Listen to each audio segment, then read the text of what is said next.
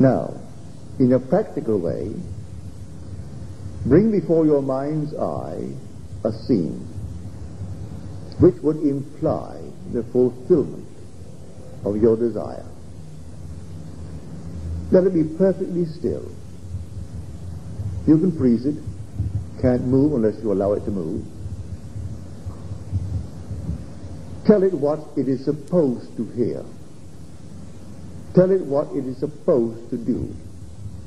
It is supposed to hear that you are, and you name what you want it to hear. Bring anyone before your mind's eye. Bring any group before your mind's eye. See it clearly in your mind's eye. And then tell it, the frozen statues before you, what it's going to hear about you. And then you tell it, I am, and you name it. I am successful, or I am healthy, or I am wealthy, or I just name it, and then release it in you and see the animated faces smiling. They have got to go forward and move things in your world to hear that concerning you. They've got to. Just try it. Bring them into your mind's eye. See them just as I would see you now. But let them be perfectly still. And then tell them what they're going to hear about you. And you name what they're going to hear. And then release them. You've changed all motivation concerning that statement. They've got to hear what you say they will hear. Others say it's impossible, and you will say it is wonderful. And in a way that no one knows, they are working towards the fulfillment of it. For their attitude has changed toward you, and they will change by their thinking attitudes of others toward you, and eventually you will become the one that you assume that you are, as you told them that you are. They're all frozen. All things are within you.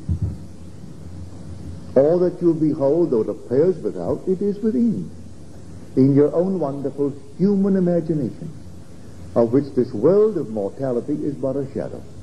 So, you saw it. They're all within you. Where did you see them? In your imagination. But you saw them and you freeze them. And then you tell them what they're going to hear. And then you allow them to smile and empathize with you. Not sympathize, empathize with you. And then you drop it. Confident that they are now under your command. And they've got to go forward and fulfill what you have commanded them to do. That's the whole vast world in which we live.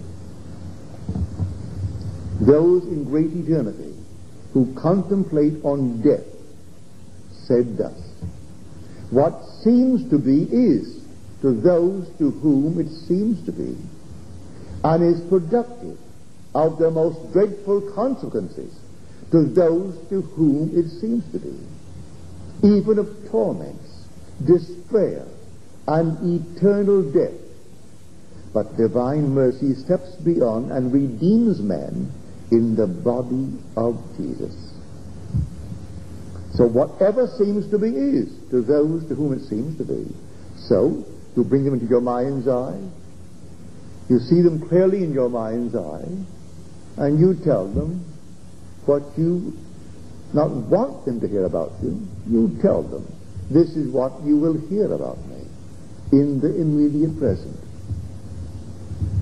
And then release them. They were frozen, motivation changed, and then they were released to fulfill your command.